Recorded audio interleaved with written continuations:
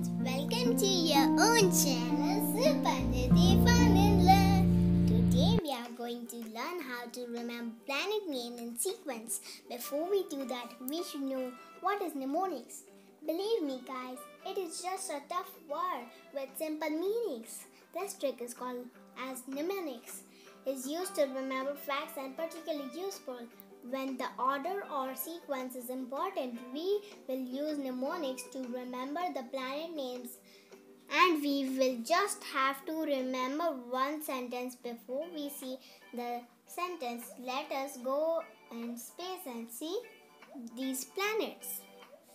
As we can see, Mercury is the nearest to Sun, followed by Venus, then Earth, and so on. So the easy sentence is to remember is, my very educated mother just served us noodles. This sequence is as per nearest to Sun. Here M stands for Mercury, V stands for Venus, E stands for Earth, M stands for Mars, J for Jupiter, S for Saturn, U for Uranus, and for Neptune. You just have to memorize this sentence. My very educated mother just served us noodles. And you will remember the planet names in sequence. Wasn't that an easy trick?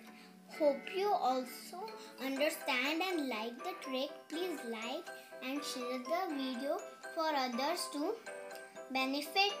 Don't forget to subscribe. Thank you.